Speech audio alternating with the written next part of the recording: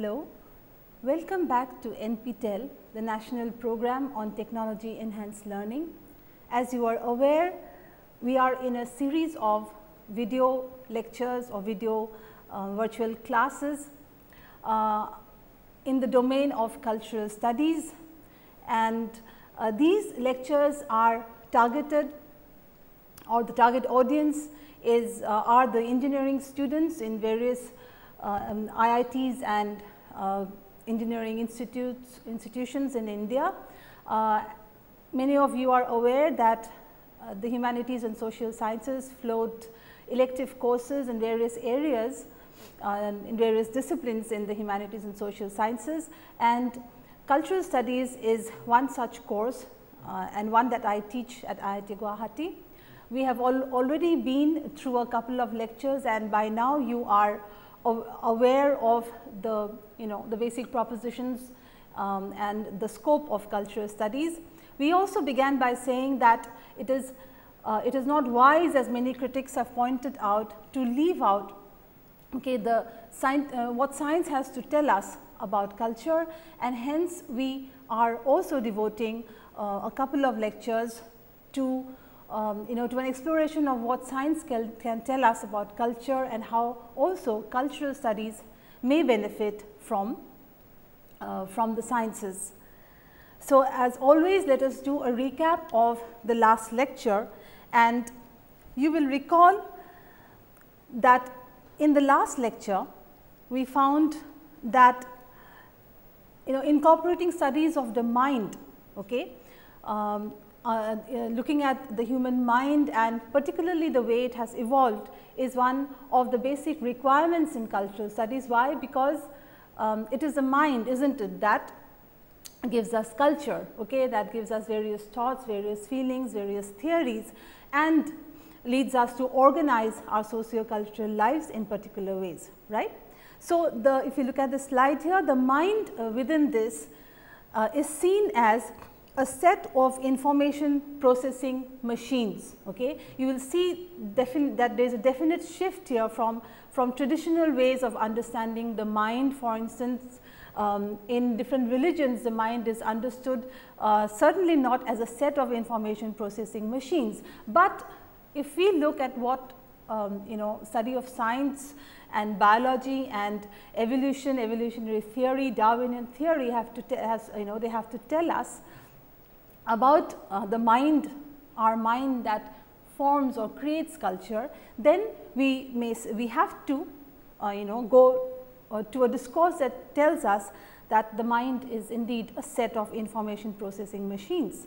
The mind is also, second, as we saw, designed by natural selection in order to solve adaptive problems which were faced by our hunter-gatherer ancestors. And we saw that in the last lecture that it is important to realize that our minds are actually not sort of, I would not say suited, but it is not designed to solve our current problems as much as it is designed to solve certain evolutionary or adaptive problems. The goal therefore of evolutionary psychology, we saw, was to discover and understand the design and structure of the human mind. So, there are 2 points that we saw: the design and the structure of the human mind. This is what evolutionary psychology looks at. Therefore, we called evolutionary psychology after the scholars Tooby and Cosmides an approach to psychology, not really a branch of psychology, an approach to psychology where knowledge and principles from evolutionary biology are sort of gleaned or borrowed for research on the structure of the human mind. So, evolutionary biology, we saw, was the main sort of domain from which evolutionary psychology draws its inspiration in order to tell us or order to give us information and knowledge about how the human mind originated, about how the human mind developed over evolutionary time. So, well, let us go to the key source texts in our lecture here, and the key source texts in our lecture today are Chris Barker's Cultural Studies Theory and Practice, and Lida Cosmides and John Tooby's Evolutionary Psychology, a primer. Now, we have already been through some of the formulations given in this domain, and we will in this lecture quickly move on to the principles of evolutionary psychology. Well, we could even say that the lectures that today's lecture is devoted mainly to the 5 principles of evolutionary psychology. So, these principles, as you know, have been given to us by the evolutionary scholars Leda Cosmides and John Tooby, and today we will really focus on the principles as have been given to us by Tooby and Cosmides. It is not that there aren't other principles, but we should, I think, choose one text, okay, so that there are no overlaps when we kind of glean the principles from several texts. So, we are going to look at the principles of evolutionary psychology, the foundational principles, so to speak, that have been given to us by Cosmides and Tooby. First, principle number 1, it says that the brain is a physical system. It functions as a computer. Okay, look at the analogy with the computer. Remember, just a while ago we had said that under the domain of evolutionary psychology, we find that the mind is seen as a set of information processing machines, right, or sets of information processing machines. In the same way as the computer is a computer processes information, right. So, the brain within this domain is seen as a physical system. It functions as a computer. Its circuits are designed to generate behavior that is appropriate to your environmental circumstances. Now, we need to look very carefully. Indeed, this principle is very carefully worded, okay, or written out or worded by the scholars. Okay. A is what? The brain is a physical system. It is it functions like a computer, okay, it processes information, and the circuits here, the circuits of the brain are for a purpose. Okay. What is the purpose of the circuits of the brain? The purpose is this, that it has to generate behavior, okay, in beings, right, in organisms.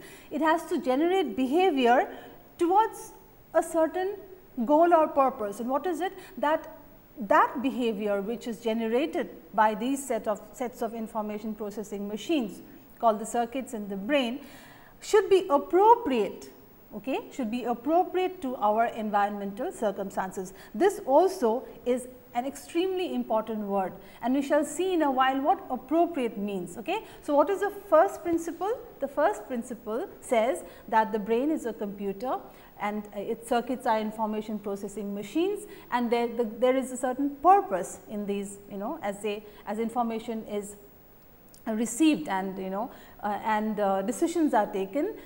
It is this, that it has to generate behavior, the circuits have to generate behavior in organisms, okay, not any random kind of behavior that is appropriate, okay, to the environmental circumstances in which the organism lives. So, from this it also follows therefore that appropriate behavior, okay, appropriateness, or what is appropriate behavior will definitely, even if you look around and look at different organism species, you will understand that or it is not difficult really to understand that appropriate behavior is different from organism to organism, okay, from species to species. What is inappropriate for a species may be very appropriate for another.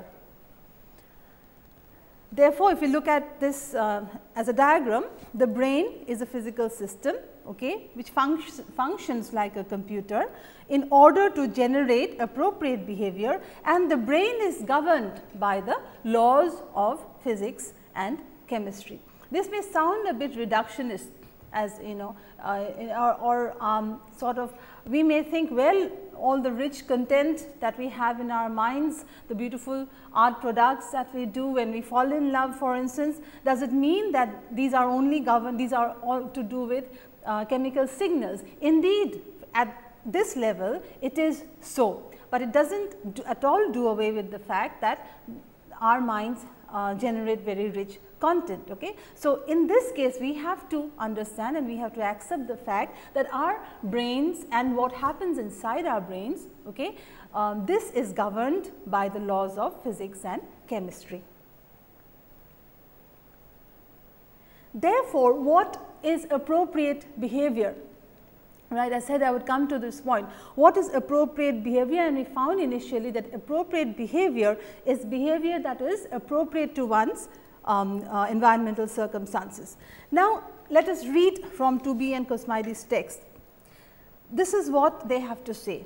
A, different organisms may have different appropriate behavior for the same environment. This is immensely important as you understand, begin to understand culture, okay, in the broadest sense of the term culture, which also includes the way of living of different organisms, of different animals, for instance, and to see how the way of living is different, okay, how you know, they are different from one another. So, different organisms have different appropriate behavior for the same environment. This is important. The environment may be the same. Second, while the appropriate behavior for a machine is decided by an engineer, we know who has, you know, who makes a machine. The engineer makes the machine with a certain purpose in mind, okay, thinking that it's going to serve a certain purpose.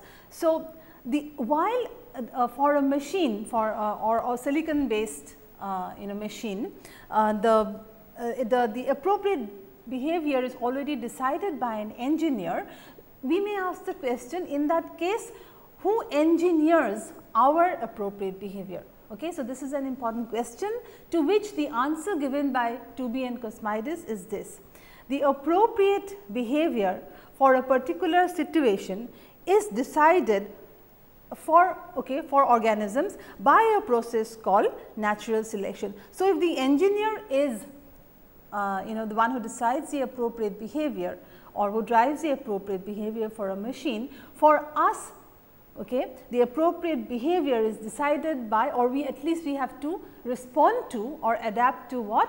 The principle of natural selection, which you remember was given to us by one of the greatest scientists, that is Charles Darwin, right. So, our brain, if you look at the slide here, the brain interestingly can also be called a wet computer. Okay. Now, again this is, you know, carrying on the analogy between the brain and the computer. The brain is a wet computer. Okay. It is not a silicon based computer, it is a carbon based computer, right, whose job is the processing of information, and it is an organic carbon based computer, or which we call a wet computer. But the function is analogous to the you know, of the brain is analogous to the function of the computer. And what was it? You will recall from a couple of slides ago. If I ask you what is you know, the function of the brain? The function of the brain, that is the function of the various circuits of the brain, is you know, to process information, right. To process information, the brain is a set of information processing mechanisms, and this is towards a particular goal, and the goal is to do what? To generate appropriate behavior under environmental circumstances. The brain, I am sure many of you are aware of this, but just to recapitulate, the brain therefore comprises among other things neurons and neuroglia or supporting you know, structures, which are also known as neural glue, for instance, neurons and supporting structures, whose job is to transmit information. The circuitry of the brain, according to Tooby and Cosmides, is to generate motion. Okay. And remember, this word behavior, no matter how we understand the word behavior, okay, in our common parlance, in our everyday parlance, means something very particular in in evolutionary psychology. Behavior here is defined as motion. This is very important. Okay. So, just a while ago we said that the brain has neurons and supporting structures whose job is to transmit information, right. So, we find here the transmitting of information eventually has to lead to motion, and which is known as behavior, and this is again related to information that is received from the environment. Okay. So, we are talking a bit about the brain here, because obviously we in this domain we believe that the mind emanates from the brain, and hence in the beginning it is important for us to see how the brain operates. Okay. Now, we come to the second principle as given to us, as has been given to us by Tooby and Cosmides. Now, principle 2 as described by Tooby and Cosmides goes like this, and these are their words. Our neural circuits were designed by natural selection to solve problems. This is A. Our neural circuits were designed by natural selection to solve problems.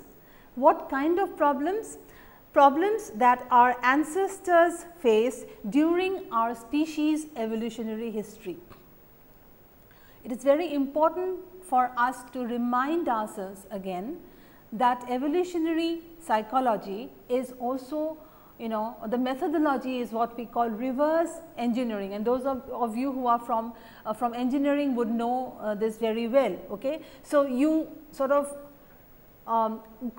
you dismantle a product or a machine and go back in order to see how it was created, right. So, if we have to understand, the whole point of doing this in this course is this: if we have to understand how our minds work, then we would have to understand why it was there in the first place, right, and how it evolved, which means asking questions like, what were the problems, okay, in our species evolutionary history for which the circuits were developed. Okay. So, you see how principle 2 follows beautifully from principle 1. Okay. Our circuits were developed to generate behavior, okay, with the purpose of adapting to the pressures of natural selection. Okay. And here we find that those problems, our neural circuits were designed by natural selection to solve not current problems, but to solve those problems which our ancestors had faced in our evolutionary history. Okay. More about this, and you will find that other principles will also throw light on these first two principles.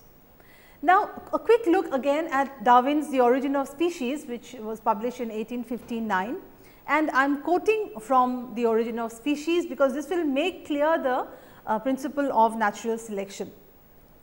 Very beautifully put by Darwin, certainly long sentences as going by 19th century writing, but let us look at the two pillars, so to speak, of Darwinian evolutionary theory, that species adapt, okay, species adapt to changes in their environment, okay, and this, had there not been two drives called survival and reproduction, perhaps species would not have adapted. Okay. So, species therefore, A need to survive and B they need to reproduce. So, let us read, this is straight from Darwin's Origin of Species. Darwin said, owing to this struggle for life, okay, this is very important, owing to the struggle for life, any variation, that is any change, any variation, however slight and from whatever cause proceeding, if it be in any degree profitable to an individual of any species, in its infinitely complex relations to other organic beings and to external nature, will tend to the preservation of that individual and will generally be inherited by its offspring. I have called this principle by which each slight variation, if useful, is preserved by the term natural selection. Okay. So, what Darwin is saying here very clearly is that there is a struggle, okay, there is a struggle for life, and in our struggle for life there are certain changes which help us to adapt. Okay. Any variation, he says, remember, any variation, if useful, is preserved in the individual.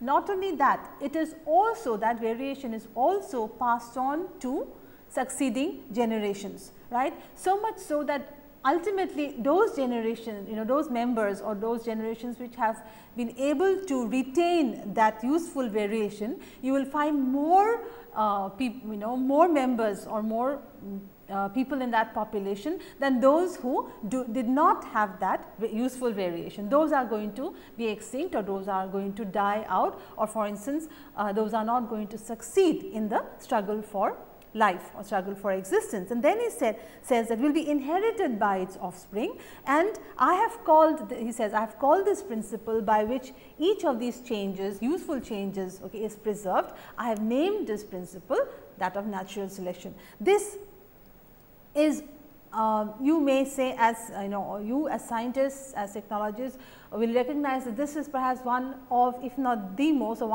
at least one of the most important theoretical formulations and findings that could have been given by any scientist ever, really. Okay.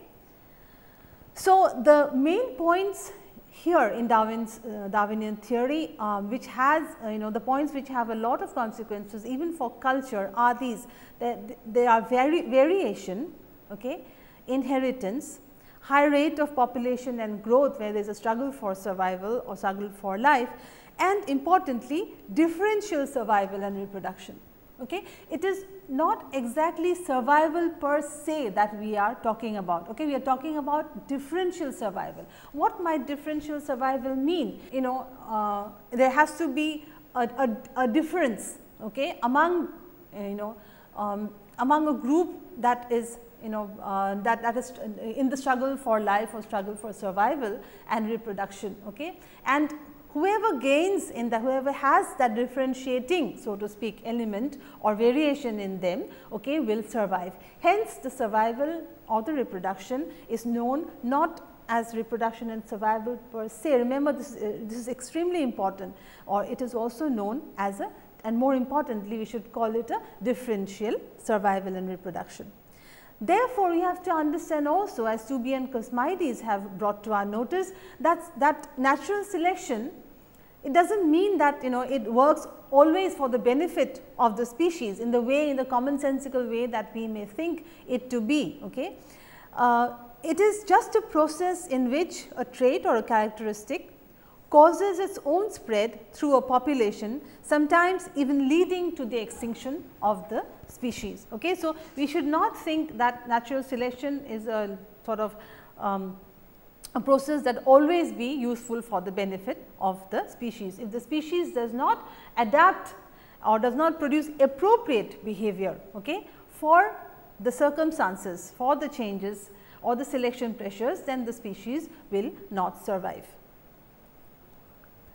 Therefore, the problems which we have faced during our species evolutionary history has to do with a certain pressure. Okay. So, we used this term a while ago. The pressure is natural selection, is a selection pressure on our neural circuits to do what? To produce appropriate behavior. So, then we also talked about problems, and we are going to ask what kind of problems and are we talking about. Remember, natural selection gives there is a selection pressure. Species will have to solve these problems, the neural circuitry will have to process information and generate behavior which are towards which are geared towards solving of the problems, right. So, what kind of problems are we really talking about? So, these are spelled out by the authors. Okay. These problems are called adaptive information processing problems. We will term these adaptive information processing problems, and these are among the most important ones are these 4. A, face recognition, B, threat interpretation, C, language, and D, navigation. If you look at all of these are not simply things to do with biology. Okay? This is to do definitely with survival, but face recognition in a of by members in a certain population, for instance, which face is a threatening face, which face is a friendly face, for instance. Threat interpretation also, where, to be able to interpret, if you cannot interpret a threat and produce behavior that is appropriate towards a threat, then you cannot survive, right. So, face recognition, threat interpretation, eventually language also, right, language and navigation, to be able to navigate in a certain territory or locale. These are what have been termed as the basic adaptive problems by Tooby and Cosmides. So, behavior therefore, as we saw, is a directed, we will call it a directed after Tooby and Cosmides, we shall call it a directed response of an organism to one's environment, and which is the response is both chemical and physical. So, behavior again can be divided into innate behavior and learned behavior.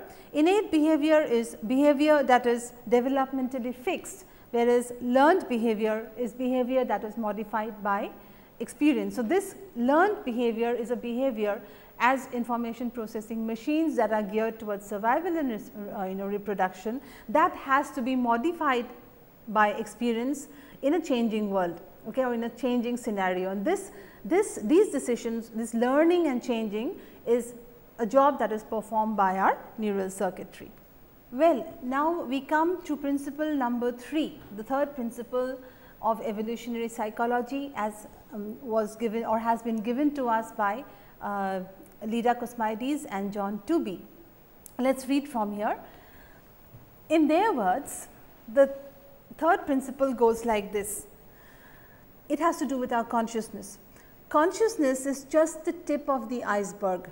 Most of what goes on in your mind is hidden from you. This is very important. Okay? Most of what goes on in our mind is something that we do not experience, or we do not know, or do not have access to. Then, as a result, your conscious experience can mislead you into thinking that our circuitry is simpler than it really is. Than it really is. Most problems that you experience as easy to solve are very difficult to solve.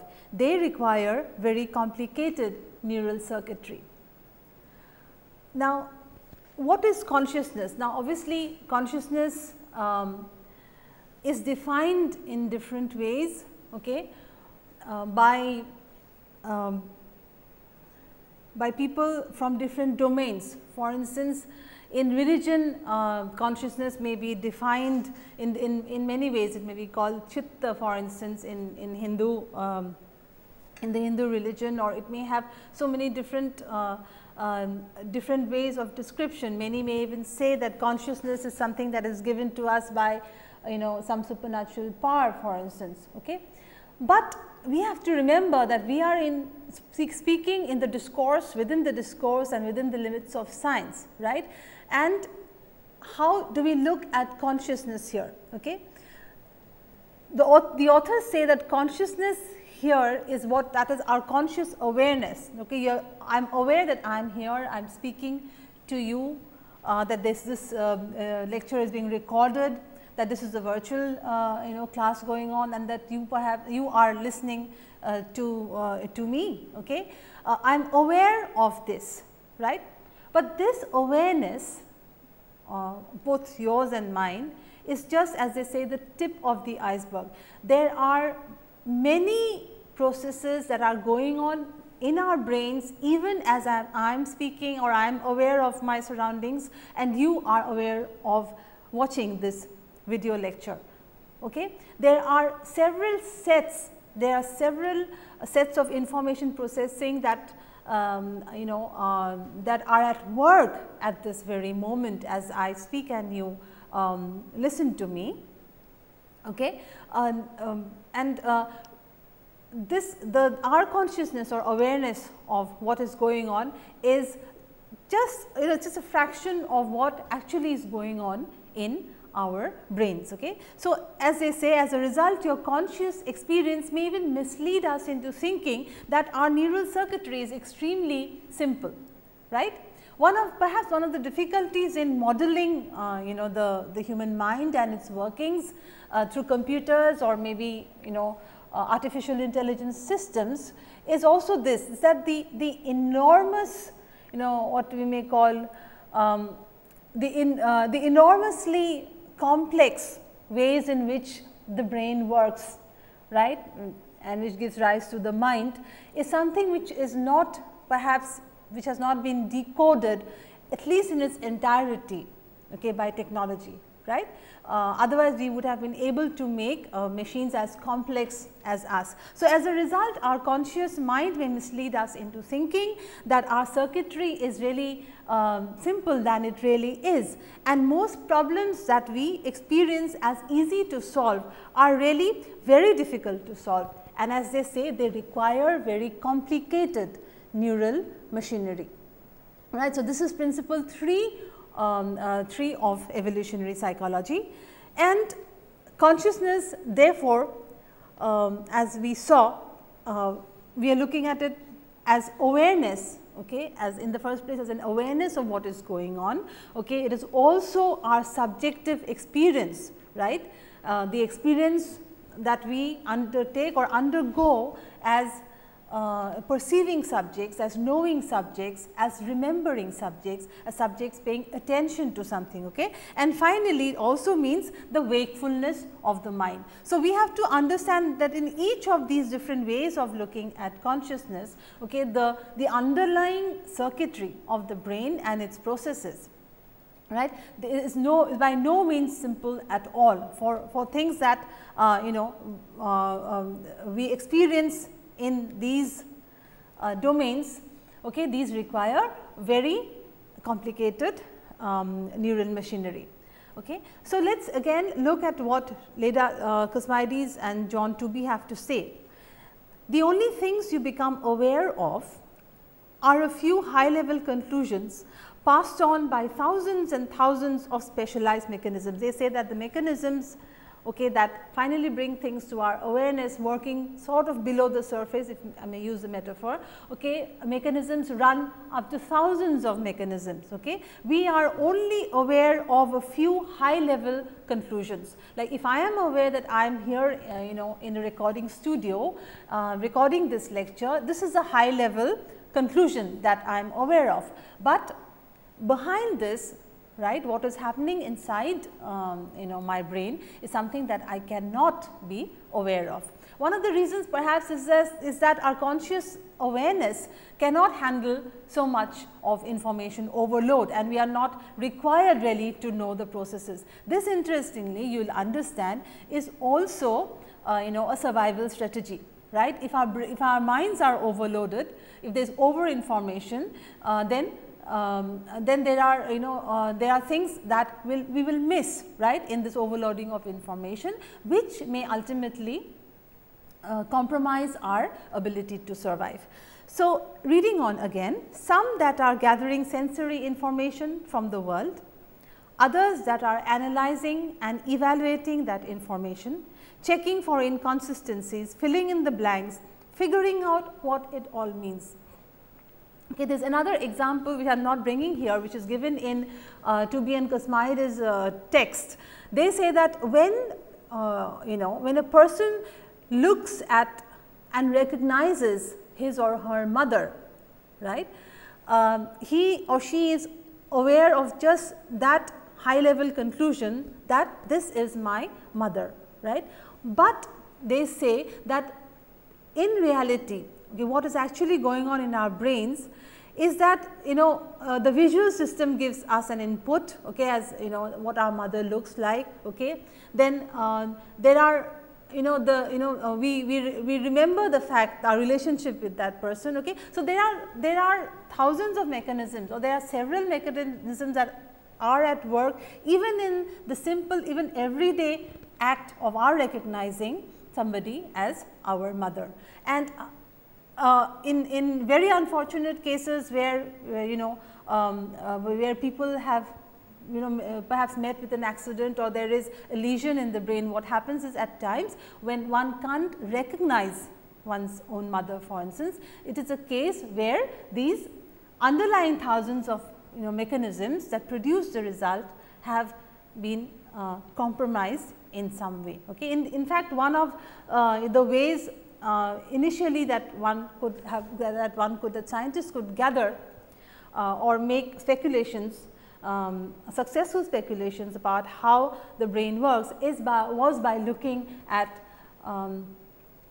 patients who have had their brain functions unfortunately compromised. Okay.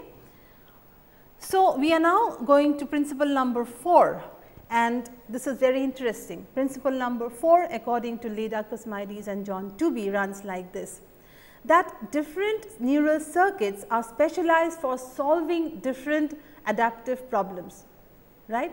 Look at the importance of this, which means that our brain is not an all purpose machine, okay. And as they say also in their text, really as engineers you will know very well that an all purpose machine is no good, okay. As they say, a hammer is meant to perform the job of a hammer. A hammer cannot function as a saw, right. So, a system will be successful when it is not an all purpose machine. The system will be successful when different components are serving different needs or different goals, fulfilling different goals. So, different neural circuits are specialized, let us look at this, different neural circuits are specialized for solving different adaptive problems, right. And again remember, we said that evolutionary biology is very important, or it is the inspiration, or it is sort of even the template from which evolutionary psychology draws its conclusion or has a certain methodology. Okay. So, if you look at the human body, for instance, okay, what does the brain, what does the liver do for, right? The liver does not, for instance, the liver is meant for detoxifying poisons. The liver does not pump blood in us. Okay. Lungs are for respiration, kidneys for waste treatment, the heart for pumping blood, and liver for detoxification purposes, right. So, as the body, right, as our body as a different as our body has different you may say circuits which are the organs, right, like the lungs, kidneys, heart and liver to perform specialized jobs, right. So, also it is held that our brains or our mind, right, our brains have circuits which are specialized, okay, to perform certain jobs. So, again reading from Tooby and Cosmides, for the same reason our minds consist of a large number of circuits that are functionally specialized. For example, we have some neural circuits whose design is specialized for vision. All they do is help you see. In the same way, we have circuits that are designed for motor purposes, circuits that are designed for hearing, for sense, for smell, etc. Okay. So, the circuits that are doing the job of smell, of enabling us to smell, are not performing some other job of of some other sensory input. So, the design of other neural circuits is specialized for hearing. All they do is detect changes in air pressure and extract information from it. They do not participate in vision, vomiting, vanity, vengeance or anything else. Okay. So, this is just very beautifully rhetorically putting it, right. So, that just to say that those circuits which are engaged in particular jobs are not we may safely make a general statement, are not at least to in important ways concerned with or doing or helping in the job of other kind of conclusions, other circuits that give us other conclusions. They are not specialized. Okay, they are that is, they are not spread out over different specializing domains. So, finally, principle number 5 also put very beautifully. Our modern skulls house a Stone Age mind. Look at this very carefully. Our modern skulls house a Stone Age mind, right? Modern and Stone Age. It simply means this, that our minds, okay, listen to this carefully, our minds are suited, right? Our minds, it is not that we do not do sophisticated things, but it is important for us to understand this. Our minds are not suited for our current, for the current things or the current lives that we lead. Okay. Our modern skulls house a Stone Age mind. Okay. So, the mind that we have may perform very sophisticated tasks, but actually the mind is geared to solving the old adaptive problems that we or our ancestors had faced in our evolutionary history. This is an immensely important point. Now, Tooby and Cosmides, they go on to say that in the last 10 million years, or 99 in the 99%, this is very important, 99% of our species evolutionary history, okay, was spent in hunter gatherer societies, right. So, the mind that we possess, that we have today, is the mind of the hunter gatherer society, and this is 1,000 times longer than as anything else. Okay. So, if we have spent 99% of our species evolutionary history, then obviously this modern life that we have, agriculture, okay, then our the coming in of technology, right, and our sophisticated and very complex social systems, our cultural systems, it means that this is what Tooby and Cosmides have called just an just a blink of an eye. Okay, they say the computer age, for instance, is nothing, it's just it's just a blink of an eye compared to this 99% of our species evolutionary history, which was spent by us as members of hunter gatherer societies. So, this is how they put it. The world that seems so familiar to you and me, a world with roads, schools, grocery stores, factories, farms and nation states, has lasted for only an eye blink of time when compared to our entire evolutionary history. Okay, so, that we have to understand, and that is why they say that our our minds are actually those that have solved the adaptive problems that were faced by our ancestors in the past. In fact, this is very important. Okay, let me reiterate, our minds, okay, are designed, or we have minds that are actually designed to solve adaptive problems which had been faced by our hunter gatherer ancestors. Therefore, look at this, the human brain was sculpted for what they call Stone Age priorities. Okay. The Stone Age priorities would be finding mates, raising children and gathering food. You will remember when we look at the pillars of the Darwinian paradigm. Okay. Finding mates, raising children and gathering food, these are related to the twin pillars of survival and reproduction, okay, of changing, of adapting to changing circumstances, environmental circumstances and pressures, okay, and retaining, remember Darwin's words, retaining the useful variations, okay, not only that, passing it on to progeny, right. So, this therefore would include A for survival, the gathering of food, the finding of mates and the raising of children. Okay.